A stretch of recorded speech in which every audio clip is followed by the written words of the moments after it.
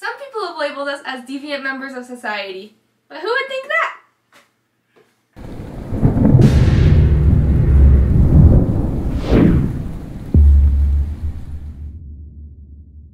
Hey, Provident Preppers, I'm Jonathan. I'm Kenny. And I'm Kylene, the most deviant of the group, I am sure. Hey, so today what this video is all about is we actually got online with Ed Rawlinson, who is a professor for a university in New Brunswick, Canada. And we did a presentation and all of his about being deviant members of society because we are preppers. And these are questions that his class asked us to respond to. And so we were just making this video to answer those questions for them, but we thought you might be interested in some of our deviant behavior also. So we will start with the first question from Lauren. She says, it is interesting that religion and faith was mentioned toward the end of this video. And she's referring to the video that we originally created with Professor Rawlinson. I wonder if they see a connection between their prepping lifestyle and their religion. I definitely think so. Yes, it is a part of we are Christians, and it's a part of religion to help others and to take care of our families. In the Bible, in Timothy, it talks about if you can't take care of your family, then you're worse than the infidel. And that doesn't just mean in good times, that means all the time. We have to be prepared to take good care of our families. Yeah, excellent. And then the next question that she asks is, also wonder what kind of challenges they face as they are continuously prepping. What challenges do we face? Kenny, what do you think? What challenges do we face? Well, I have to package all that food storage, so there's that. There is that. There is that. I think overall, my response would be, our challenges are a lot less than most people's, because we're living a lifestyle that takes all the big hills and the big valleys out and just lets us ride a little more smoothly than people who are constantly wondering whether they're going to be able to find food, or they're constantly wondering how they're going to deal with this or that. We kind of just live a lifestyle that smooths all that out and makes it a lot easier, in my opinion. Yeah, so maybe we should talk a little bit about our lifestyle. We actually try to be really self-reliant, and we have a little bit of land. We have 1.5 acres, and we grow a big garden, and we have chickens, and Kenny has bunnies, which we don't eat. We don't eat them. They just produce fertilizer for the garden. But, so when Kenny's talking about she has to package all this stuff, we're constantly preserving different foods, whether it's freeze drying or bottling and eating fresh from the garden. And there's a lot of labor that's required with that. There just is. But I think it's a really good lifestyle. I made some delightful jam. Yeah, yes, there we go. We did make delightful jam. It was really good. Okay, and then Brianna asks, prior to this lecture, my knowledge surrounding preppers was limited to the idea of doomsday preppers, something I attribute to media and their role in constructing preppers as inherently deviant and at times violent. What do you think can be done to change the narrative in the mainstream media to understanding that prepping can also take the form of adopting a self-reliant lifestyle, as mentioned in the lecture, through food storage and safety supplies, for examples? As you mentioned, prepping was useful during COVID-19 pandemic when the supply chain shortages left the shelves of the grocery stores bare. However, I do not think the media has acknowledged how beneficial prepping is in various economic, environmental, and health crises. And I think that's exactly right. I think, Brianna, you make some excellent points. A lot of this is spun to make us look like we are not only deviant, but crazy. Yeah. You know, I think you make some great points. There's probably some things that could be done if the media would allow, to show that prepping actually does have some great benefits. Yeah, and you're right. Most of what people see is the doomsday preppers, the people that are stocking up on guns, and they're going to kill anybody that comes to try and take anything that's theirs. There's a whole spectrum of prepping, from those people who are probably the smallest portion, to a lot of people who are just trying to do good in the world. They're community minded, they're helping their neighbors, they're preparing so that in a time of crisis we actually aren't competing with others to get the things that we need. We're allowing others to have those items. Like you said, sometimes those are very limited. So prepping is a great thing, and it's a good thing that people do. Okay, so one of the things I think we need to understand about the media in general is that sensationalism sells papers, it sells clicks, we want to watch the sensationalism. And so if nobody's going to want to know that the Jones bottled 100 quarts of peaches today, right? That is not news. And so I think that's part of the reason why the media tends to focus on the other side, just because it's more sensational. I think that when it comes to preppers, there's actually many fewer doomsday type preppers than there are self-reliant, homesteading kind of preppers that are just doing the best they can every day to be a little bit more prepared. One other thing that I like to mention is that our forebearers, our grandfathers and our great-grandfathers and mothers, and they were naturally preppers, and that's what we try to engage in. Is they were farmers, and they were people, and they knew that they had to prepare because the winter might be hard, or the harvest might not be as good as normal. That was just a natural life for them, and that's the lifestyle we've tried to take on. Do you have anything to say about that, Kenny? Nope. Okay, so Michaela, what was their first steps into starting this lifestyle?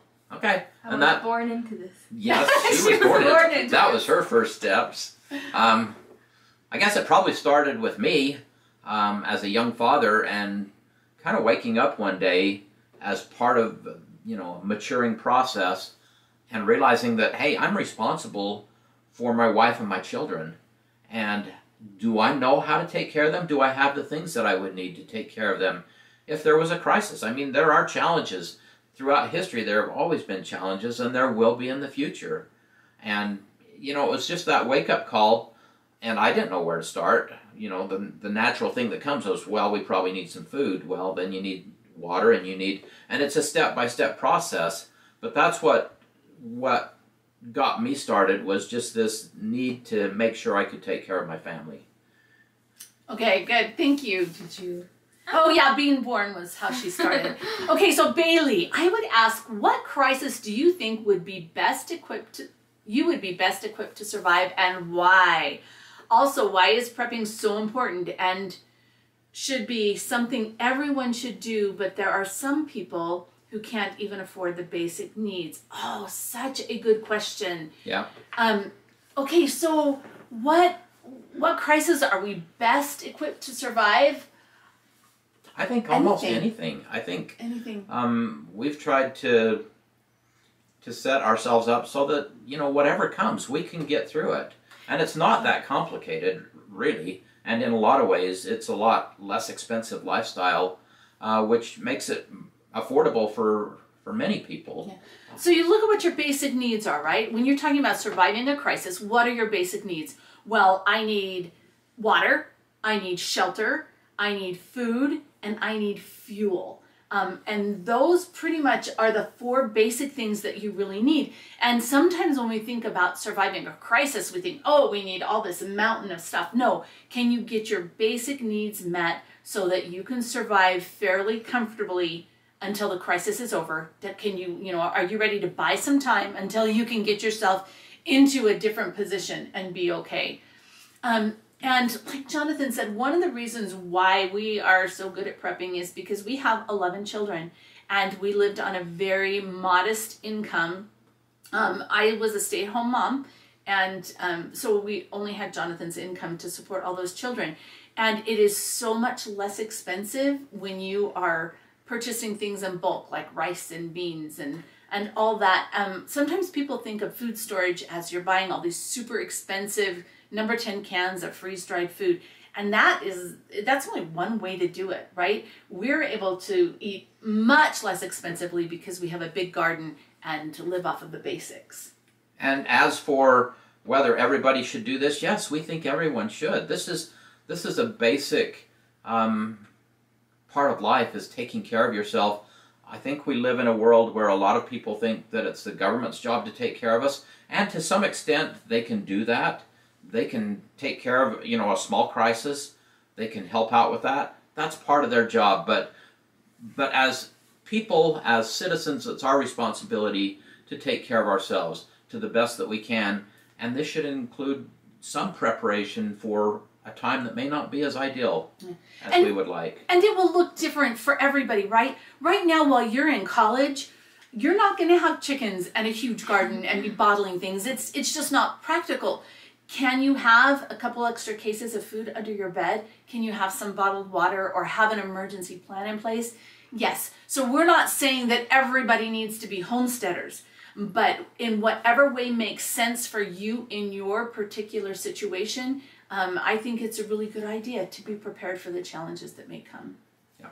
Okay, Taya, what kind of backlash have you received as a result of the prepping lifestyle? I think sometimes there's a few eyes that roll. I think most people inherently know inside that this is something they should do, that they should have some preparations. But yeah, there's always going to be a few people that roll their eyes and think that we're crazy, and that's fine. That's okay. It's just part of. Okay, they think we're more crazy for having 11 kids than for having food storage, quite frankly. And okay, all of you two might know that we're preppers, but a lot of our friends and associates actually don't even know what we do for a living, right? And they don't realize the resources that we have. They know that I'm the crazy plant lady and that I have a big garden, but I don't think a lot of people really know that we're preppers. Do all your friends know you're preppers? We don't talk about it a lot. It never comes up, I guess. So. Yeah. Would you consider prepping to be a sustainable lifestyle in the long run, say in 10 plus years? Absolutely. Yeah. As we mentioned before, it's really a way of living. It's something that we will do our entire lives. It's just part of how we live. And so, yes, absolutely. And it's not, remember, we're not just stashing food away and hoarding food. We're living a lifestyle where we're self-sufficient and we're able to produce a lot of our own, right? Yeah. Cool. What kind of skills have you learned in order to benefit your lifestyle that would be considered deviant? Oh. As I've thought about that, I'm not sure there's really anything. I mean, part of what we do is we try and know first aid. We try to know gardening. We try to understand the world around us. We store water. So I guess there's some skills that we've learned on how to store water, how to store food. But as I've thought about it, those really aren't that out of the ordinary. Maybe for some people they are, but... Yeah, and that's part of it, right? Because deviant means that we are not following the norm of society, right? That we're deviating from where the mainstream is going. If you're looking at it that way, absolutely, right? We're deviant because we store water. We're not just relying on what's coming out of the tap. So I don't think any of the behaviors that we have are bad or harmful at all to society, but they do deviate from the mainstream of society. Yeah. Cool. What kind of supplies would you suggest having in your vehicle to prepare for a disaster on the road? That's a great question. And I think, what would you need if suddenly your car stopped and you were in the middle of nowhere? What would you need to be safe? Some water, probably some food, some way to stay warm, because you may be exposed to either heat or cold, but some way to stay warm in the cold. And what do you do in the heat? That's a little bit harder. But you got to make sure you have lots of water. But making sure you have water and some type of shelter from the sun, or right. So just some of those basics, some first aid. You may come across an accident or something where you could help out. So having some first aid, just some basic things, I think. Light, so that you can be seen, right? So that not only you can see, but if you break down at night, you want to be seen on that road. Yeah. And for us, so we have two different ways that we do this. So the kit that I have in the car during the summer is different than the one that we have in there in the wintertime. So in the wintertime, I have hat and gloves for every passenger in that car, because who knows if I'm carpooling to some soccer game or whatever, who I'm actually going to have in that car when I break down. So it's kind of really important to think that through and have it for both. Yeah. Cool. Did you feel prepared for the lockdowns that took place during the peak of the pandemic during lockdown? I think that was basically wonderful no for us. shopping It was, you know, the peace of mind that comes from just saying, okay, yeah, things are changing, some bad things are happening, but we're just going to keep doing what we do. We're prepared, we can get through this. But okay, so just before the pandemic, we had done this crazy no shopping challenge where we didn't go to the grocery store to buy any food or go out to eat for 90 days. And there is actually a video, well, a whole playlist. Series, yeah. Because we took videos and documented the whole thing for all 3 of those painful months. And so actually when it came time and we thought, oh, we can't go to the store. It was more comforting because we'd been through this and we had fixed the holes in our preps. We knew what we were missing, right? I knew I was missing the chocolate and couldn't do much about Kenny's ice cream, but that's okay. What inspired you to begin the prepping lifestyle? We kind of already talked about that. Yeah, we did. I think we can... Okay. Is there any correlation between the extreme couponing lifestyle and the prepping lifestyle? Okay, so sort of. I used to coupon a lot, but then I found that the things that I was getting when I was clipping all those coupons actually weren't as necessary for my family, and that I did better when I was stocking up on the basics on sale.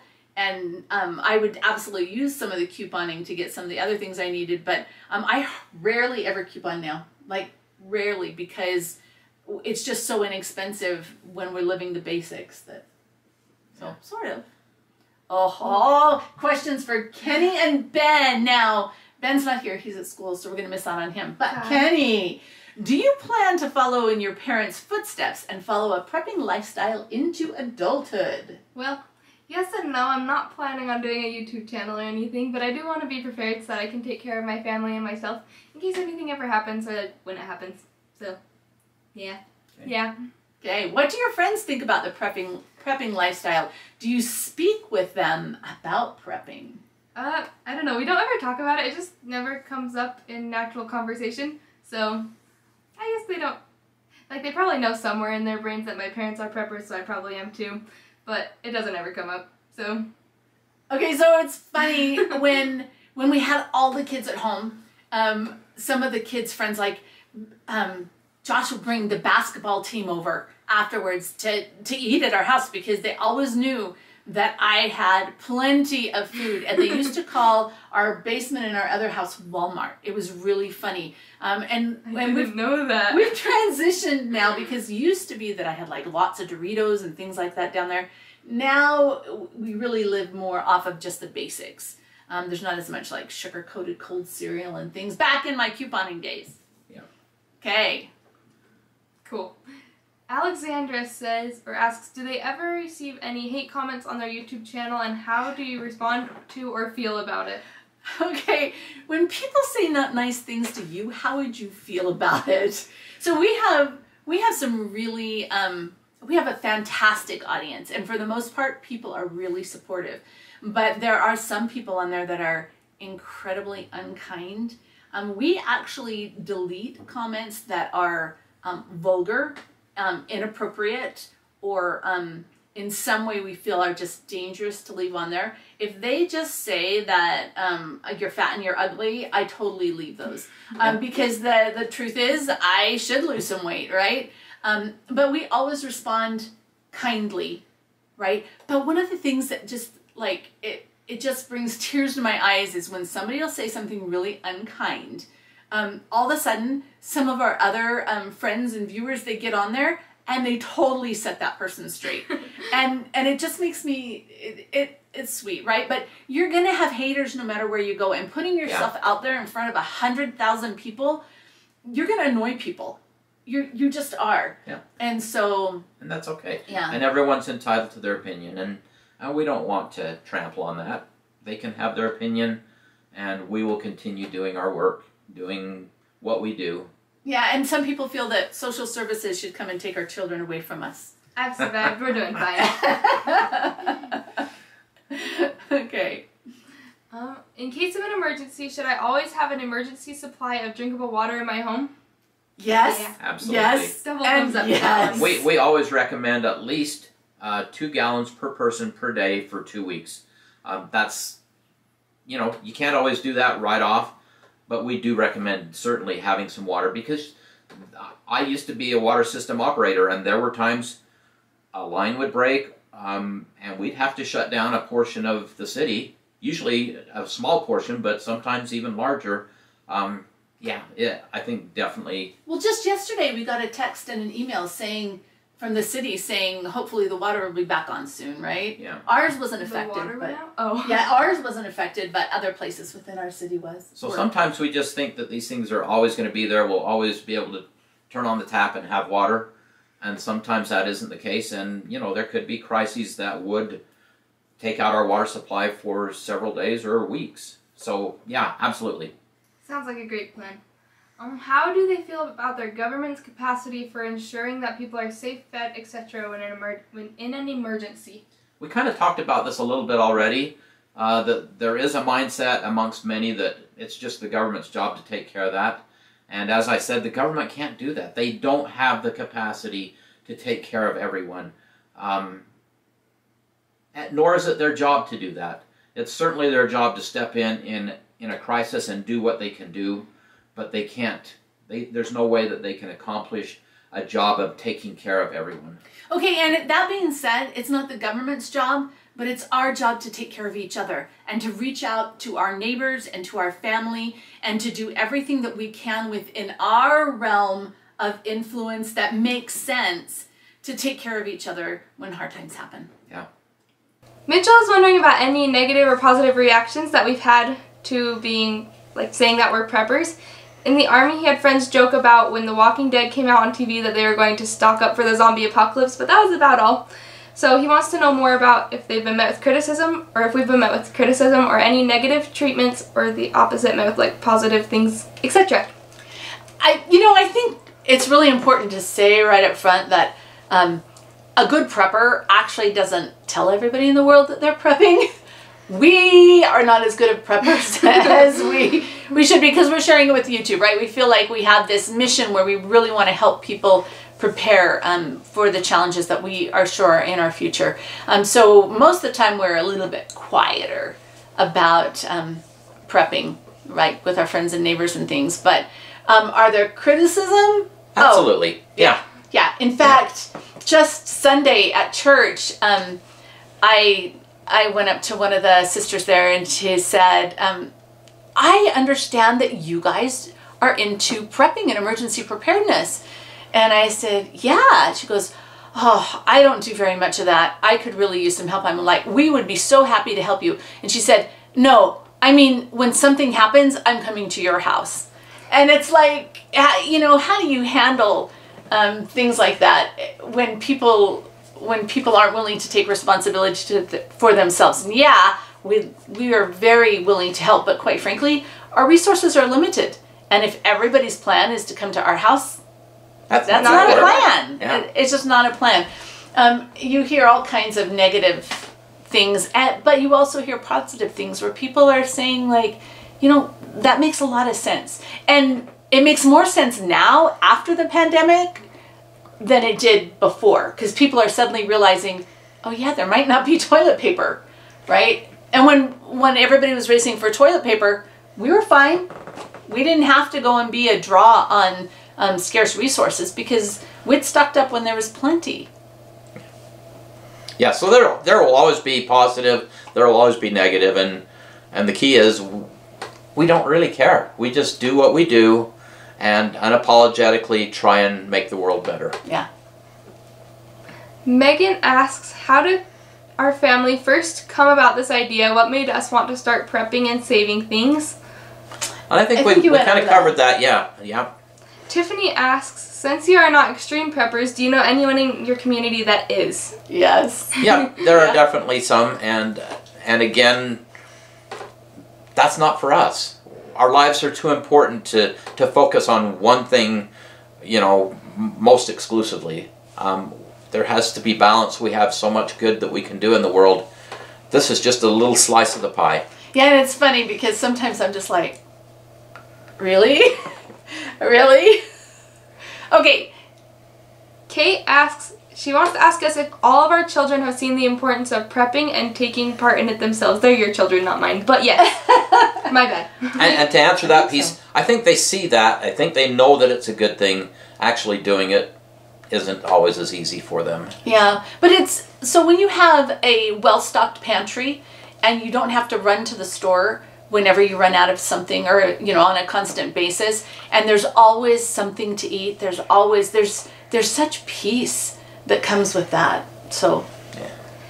Kate says she remembers us talking about our children and grandchildren and how you mentioned this was the wake-up call about not being able to support your family and stuff. And it seems like it would be important to pass the same value of prepping to our children, or your children, to feel secure in providing for their families. Yes? Absolutely. Yeah. Absolutely. I think it's, and that's one of the reasons why we're doing this on YouTube, because it's important to share it with our family, but with our community, right? Because this is it's just a beautiful lifestyle, I think. And we hope that they will embrace the lifestyle, and not all of them do, and that's fine. Because, you know, we are all free to choose. And it's okay because they have beautiful lifestyles too, right? Right? We're all just different, and that's okay. Yeah. Diversity is wonderful. Okay, she's also wondering about the reactions we've received from other people and sharing our prepping lifestyle and like educating people on and it. I think we've covered that. There's going to be some that think we're just stupid, and others that say, you know what, way to go. Yeah. Robin asks, I would like to know when we first got it, or when we first got into prepping, and if there was any event or situation that influenced your decision. Oh yeah, so we have, I think the biggest influence probably has been our membership in the Church of Jesus Christ of Latter-day Saints, and having a prophet of God say, you need to have food storage. There are challenges ahead of you that you are going to really need this for. And so I think that is one of the biggest influencing factors, along with what Jonathan's already said. Yeah. Jessica wants more details on how we are self-reliant. We are self-reliant because we can feed ourselves, we can heat without, we can live without electricity, right? And I like, if all of the outside resources stopped, we have the ability to take care of our basic needs. I would run out of chocolate very quickly. That could be tragic. It could be dangerous. For the rest of us. But we are able to take care of our basic needs. But one of the things that we learned in our 90-day no shopping challenge is the blessing of community, because one of the things that we couldn't have in it was fresh milk. And quite frankly, I'm not a fan of powdered milk. And so Ben contacted one of our neighbors who has a milking cow. And he learned to milk. He went over and milked the cow once a week and traded some fruits and vegetables for it. And I think when we talk about being self-reliant, a lot of times we put too much emphasis on the self piece of it. Being self-reliant actually means being part of a bigger community, being part of a family or a neighborhood or some type of a system or group of people that together have the skills and the resources for everyone to flourish. Jared asks, how have you found that coronavirus has shifted the public opinion toward preparedness, if at all? Definitely. You see, I think we have you see the what is that button? Silver the silver play play button? That's how much it has shifted since the pandemic, right? You can see the interest. Go ahead. I think we've seen many people that have woken up and said, wait a minute, okay, I can no longer rely on the government or anyone else to take care of me. There are events and things that I think have woken people up, and people have just, certainly not everyone, not by a long ways, but there are definitely a lot of people that have said, it's time to take more responsibility for our well-being and our ability to be resilient. How are preppers reacting to a shifting opinion and the potential influx of more preparedness-aware people? I think it brings us more peace, because one of the most difficult challenges of being a prepper is understanding that we're prepared for ourselves, but there's going to be such a huge amount of people that have needs, and we cannot meet those needs without it hurting our family, right? And so I think we're all excited about it, right? Yeah, definitely. The more people who can be more prepared, the better everybody's going to be. Yeah. We are not prepared unless our community's prepared. So the more we can involve people, the more people that can be a part of this, it just makes everything better for everyone. Sydney asks, was there a specific event in our past that made us want to have this type of lifestyle? Yeah. Yes. Yeah, I think we covered that one. Good. Bianca asks, my question is how I should prepare in case of a medical emergency. What are the best tools and methods she should have in case of minor injuries to heal so that it doesn't advance to worse? So that's a great question, Bianca. There's so many different medical emergencies. One of the things that would have been incredibly valuable for people to have when they're getting sick with COVID is a simple little oxygen saturation sensor, right? It's a little monitor. You just put it on your finger and it tells you how much oxygen you have, because that's a trigger that shows when you really need to get into the hospital, when you need more care, because sometimes you can feel like you can't breathe, but you've got plenty of oxygen. And so there are little tools like that are really important to prepare with. I mean, there's the normal first aid, but just having very basic things in your supply, like being able to figure out what your blood pressure is, right? A blood pressure monitor or a glucose monitor. We have a little otoscope where we can look in ears to see if you have an ear infection and things like that. So we have those basic tools. One of the things that we're really excited about that we haven't been able to have before are antibiotics, in case you couldn't get antibiotics and there was an emergency, and that's through Jase Medical.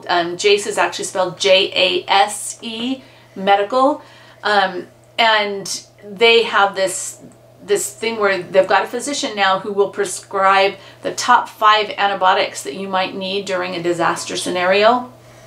And I think it's like $259. If you use the promo code Provident, you'll get $20 off. But having those antibiotics stashed away for an emergency, and we strongly recommend you don't use them without consulting a physician. And you can call Jase Medical, and they will tell you, like, it comes with a book of when you should use it and things like that. But just having some of those basics, because you can very easily die because of an infection. But if you have antibiotics, it could change all that. Yeah. And just some basic first aid training. I mean, this is something that I think everyone should try to do.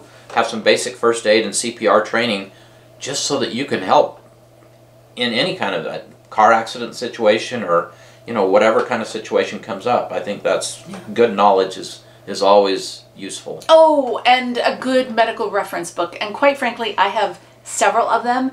And I've gotten all of them either at garage sales or thrift stores, so they haven't costed a lot of money. But being able to say, oh, I have these symptoms, and being able to look it up when you don't have somebody help you is very valuable.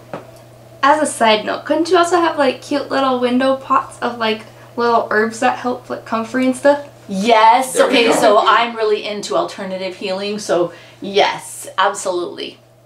Cool. Jade asks, would you allow your children to deviate from a prepper lifestyle, and how would you react? Oh, certainly. Yeah, some of them have. And how would you stop them? Kenny, you may not be a prepper. Ooh, how am I going to stop her? Right? Are you? Yeah. No, I think that's just everybody. We try and train and let them make their own decisions.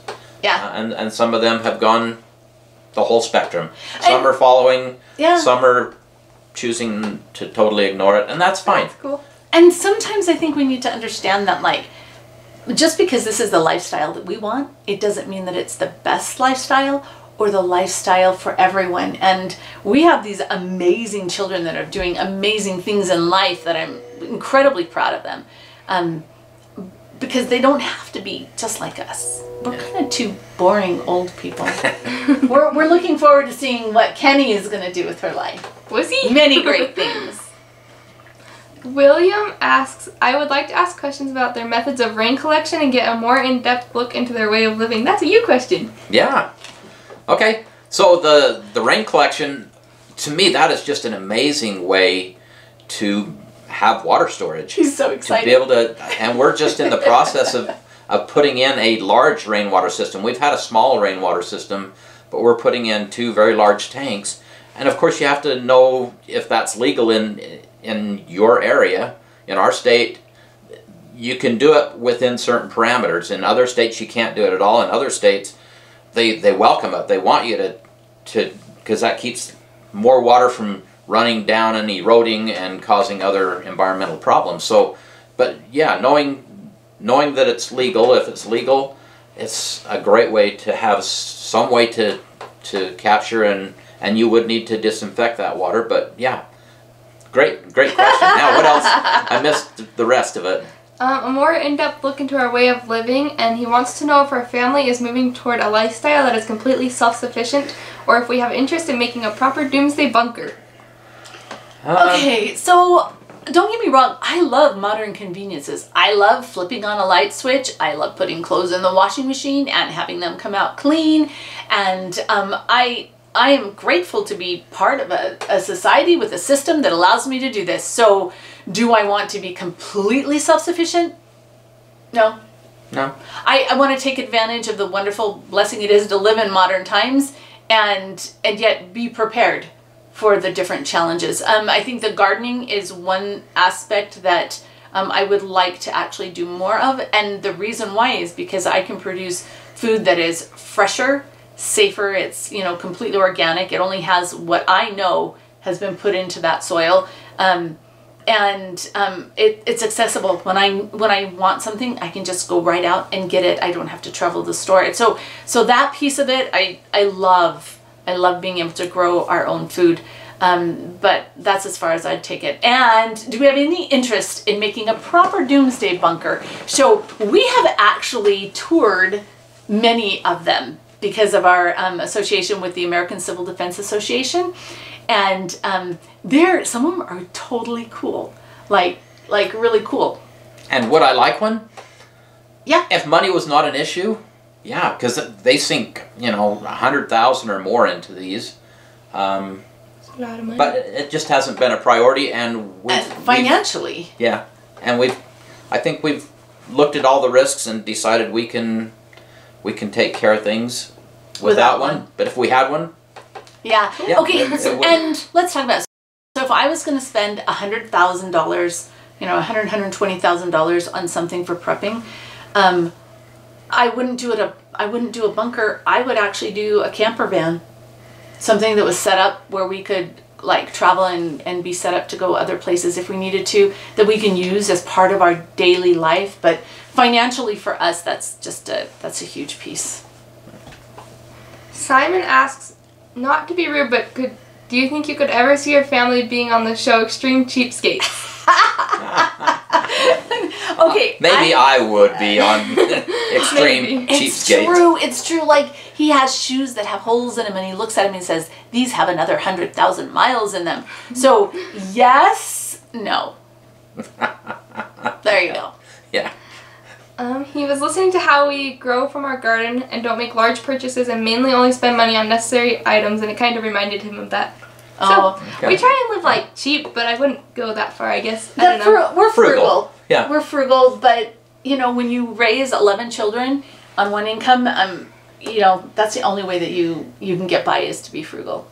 So, yeah, but I do like to spend money on certain things. Me too. I like to spend chocolate, which is here today and gone tomorrow, so it has no value, so he doesn't appreciate that. There's no way we can ever store chocolate because it just seems to disappear. It's me. It's me. I haven't worked that one out yet. Kira asks if we're treated differently within society and our community because we engage in prepping, and if us kids feel we're treated differently at school or around our peers. We don't really talk about it with our friends, I guess, so... And not that you avoid it. It just doesn't come up, so not really. It doesn't come up. And again, people are going to have their opinions, but I don't feel like we've been treated differently. I think in a lot of ways people respect what we do, and...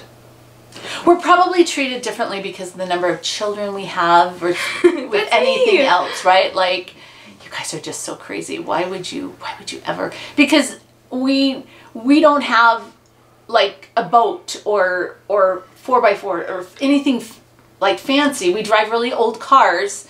Silver bullet.